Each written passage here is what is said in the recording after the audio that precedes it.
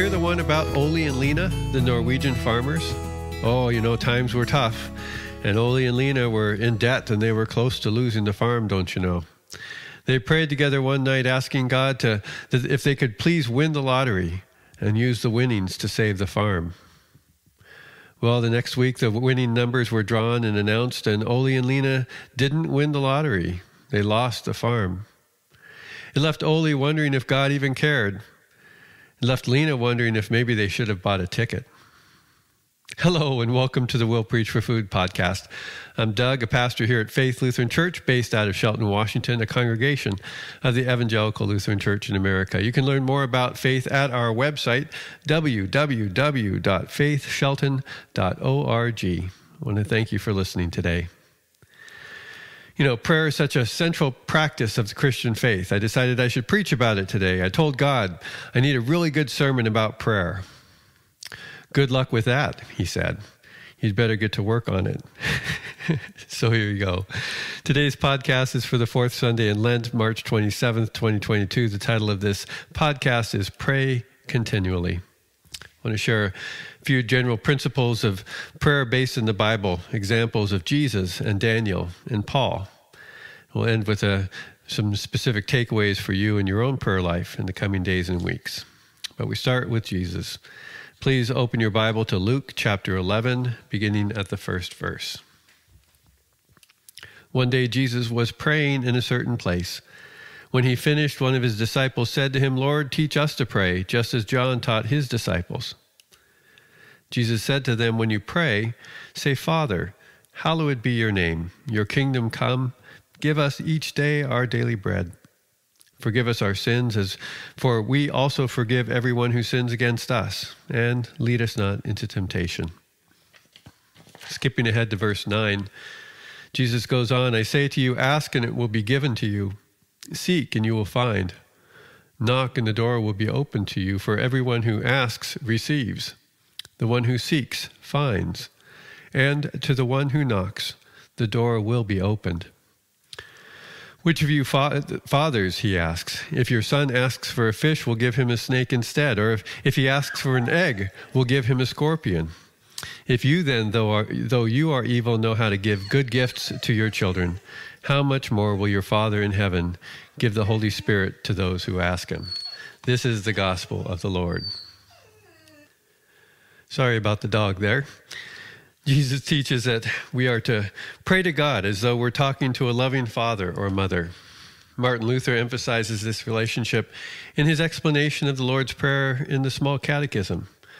God wants to attract us, Luther writes, so that we come to believe that he is truly our Father and we are truly his children, in order that we may ask God boldly and with complete confidence, just as loving children ask their loving Father. Now, think about how much we as parents want to give our kids good gifts. No, really, we do. We love our kids. We want them to have nice things. How much more, Jesus says, does the Heavenly Father want to give us the Holy Spirit when we ask for it, he says. Ask for what you want, Jesus says, because God wants you to ask. Approach God as though she were your mother, trustworthy, kind, loving. Climb up into her lap where it's safe. Now, here's the thing. Mommies and daddies don't always give us what we want. As daddies and mommies, we know that we can't give our kids everything that they want. We can't take away the pain of a scraped knee or a broken marriage. There will always be bullies at school and bullies in international affairs. Cancer happens. The mortality rate among human beings continues to hover right around 100%. God could make things different. God could do different things differently, but doesn't. And we don't know why that is. We don't know why God answers some prayers and doesn't answer other prayers. I know it's hard. And I know, and what Jesus teaches is that we can, in the end, we can only trust that somehow God holds it all in God's mercy and power. And that we're to trust that God loves us, holds us, and is always working for our good, like a father, like a mother.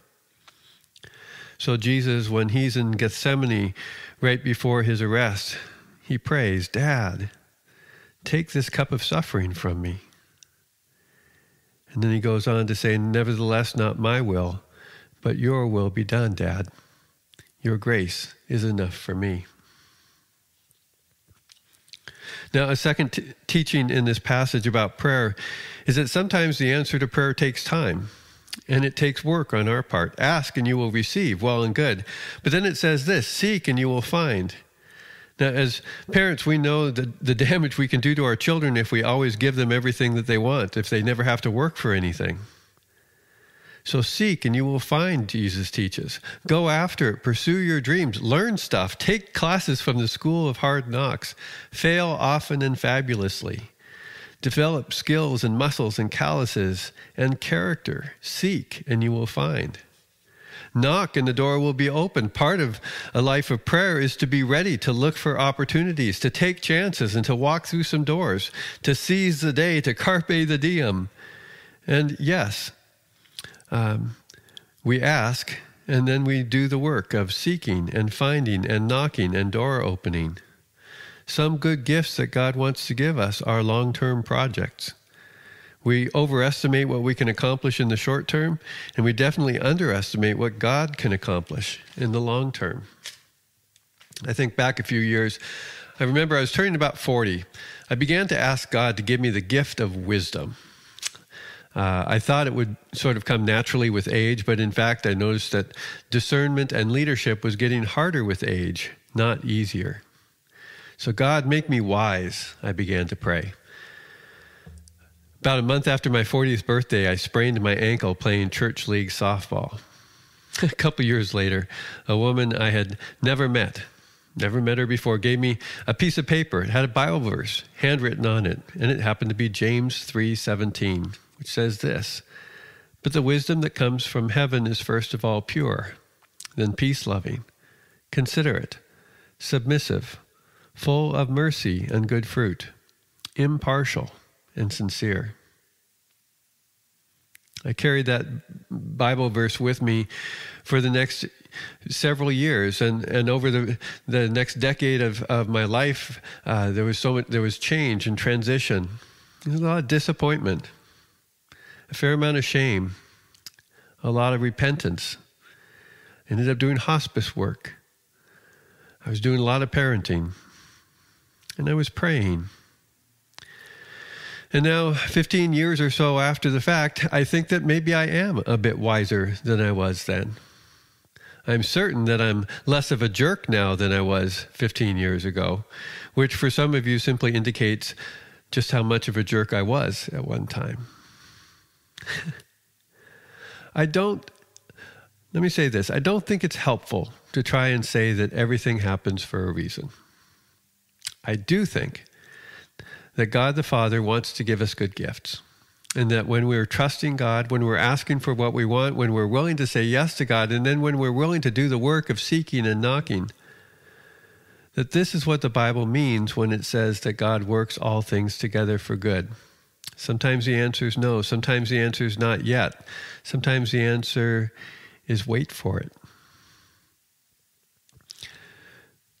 Second Bible story of Daniel. The Bible records a prayer to Yahweh, the God of Israel, prayed by the prophet Daniel on behalf of his people. They were under siege from the enemy. Daniel chapter 9, beginning at verse 17, says this. This is part of the prayer. "Now, our God, hear the prayers and petitions of your servant. For your sake, Lord, look with favor on your desolate sanctuary. Give ear, our God, and hear. Open your eyes and see the desolation of the city that bears your name. We do not make requests of you because we are righteous, but because of your great mercy. Lord, listen. Lord, forgive. Lord, hear and act. For your sake, my God, do not delay."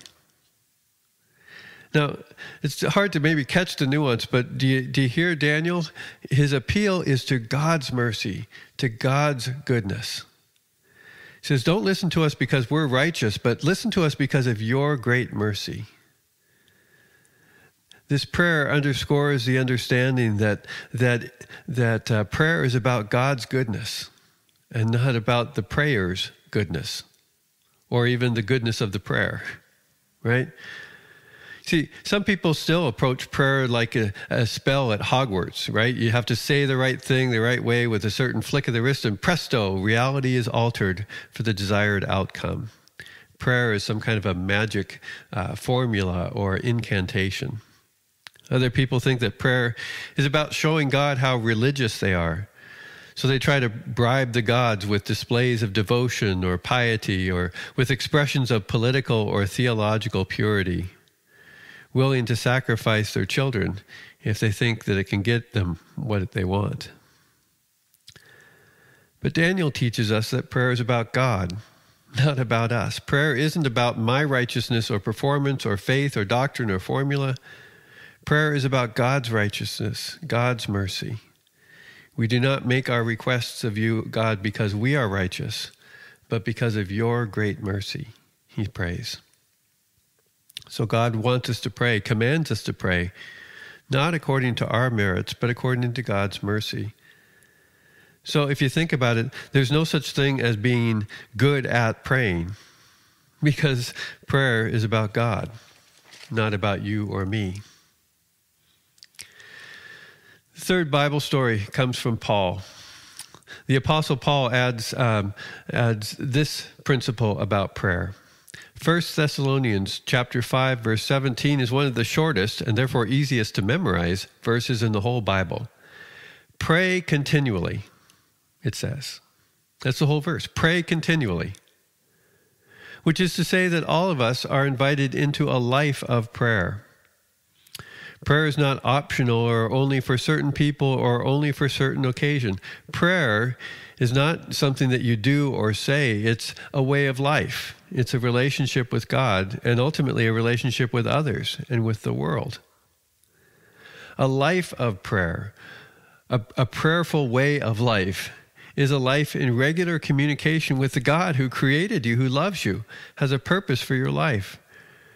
Prayer is part talking to God and part listening to God. It's an ongoing conversation. Like the old song says, God walks with me, talks with me, and tells me that I am his own. A delightful teacher named Brennan Manning was once asked about his frequent silent retreats, what he gets out of them. Manning explained that he doesn't go on a silent retreat with an agenda. I just figure that Jesus wants me to spend some time with him, he says. A life of prayer is about being in relationship with God. I think about it this way. I love being with my wife, Brenda. I love listening to her talk about her day. I know that she wants to hear about my day. And I love being with her even when we don't have anything to say. And this is the nature of a relationship with God, a praying continually relationship with God. When talking and listening to God is a delight and it's second nature, even when neither one of us has much to say. Prayer as a way of life has two other benefits. One benefit has to do with our life with others. Prayer unites the people of God, unites the people of faith, unites the church. We share times together for worship and liturgy and intercessions. We practice confession. We practice forgiveness. We encourage one another, speaking the very words of God to one another. We listen to each other as though we're listening to the voice of God. We learn and recite prayers that have been prayed by the communion of saints, further connecting us as God's people over the centuries, past, future, and present. So prayer benefits our life together, and prayer puts us in right relationship with our world. Think about it this way. When we are intent on listening to God, we are more inclined to turn off the other voices, like the peacock or the fox. When we're in constant conversation with God, when we're talking with God on a regular basis, then we are less prone to saying hurtful things to or about others. We are more grounded. We are more thoughtful. We are more loving. We are more like Jesus. This is wisdom, right? Rejoice always, pray continually, give thanks in all circumstances. This is God's will for you in Christ Jesus. This is the wisdom that comes from heaven. First of all, pure, peace-loving, considerate, submissive, full of mercy and good fruit, impartial and sincere. Let me leave you with 3 or 4 takeaways. The first one is this: it's not too late to start a life of prayer. Now, just a few places you can start. If you've never prayed before, or that's not your thing in the past, start today. And start by taking a walk or creating some other space for there to be quiet and listening to God. It means turning off the TV. It means maybe including a mantra prayer like, God is merciful. Jesus loves me. The Lord is my shepherd. Take a phrase like that and let that phrase permeate your walk. And then look around and just notice. Listen for, look for God speaking to you. And while you're at it, go ahead and talk to God about what you're feeling, about what you're thinking, about what you want. Another way to approach this is by journaling or writing a letter to God. Just take a piece of paper, say, Dear God, or I suppose it's an email now on your computer, but just write a Dear God letter. Tell God where you're at, what you hope for, maybe what you're angry about, what you're hopeful for. Ask God for what you want. And then invite God to speak to you. And maybe you make a commitment or two to coming back to the table and listening and speaking with God on a regular basis. So going for a walk, creating some silent time, writing a letter to God, that's another good place. Another way to start is to pray with others. Join or start a prayer group. We've got several of them connected to our church here. You could begin a Faith 5 practice in your household. We have resources about that at our website. But find ways with other people to practice being in the presence of God, to practice prayer. And a fourth way that you could start a life of prayer would be simply to reach out to a Christian friend and ask them to mentor you. Or maybe you could even reach out to your pastor because, your pastor is really wise. So it's not too late to start a life of prayer. Second thing, approach God in prayer as you would a loving father or mother. Here's the thing, don't get hung up on trying to pray right. Any more than you could crawl up onto your mother's lap wrong. That's not how it works. God wants you there. God wants to listen. God wants to hold you and let you know that you are loved. Third thing, think about it this way. Let answered prayer be an invitation to experience and express the tender mercies of God, and let unanswered prayer be an invitation to experience and express the tender mercies of God. And finally, if you don't manage to do any of these prayer takeaways, you are still loved by God, still held in God's tender mercies. Amen? Amen. Thanks for listening, everybody. Thank you, Chaz, for helping every week produce this podcast. Thank you, people of faith, for praying for me and with me. Our website, www.faithshelton.org, has resources for prayer, for how to grow closer to and more like Jesus, for ways to connect with the larger faith community. Hope you will, if you go to the website, sign up for our weekly emails or like us on Facebook. You can make a financial donation to Faith or even subscribe to the We'll Preach for Food podcast. I hope this has been helpful for your life of prayer, and I hope this podcast brings glory and honor to God. I leave you with a blessing from the end of 1 Thessalonians. Now may God himself, the God of peace, sanctify you through and through. May your whole spirit, soul, and body be kept blameless at the coming of our Lord Jesus Christ. The one who calls you is faithful, and he will do it. Brothers and sisters, pray for us.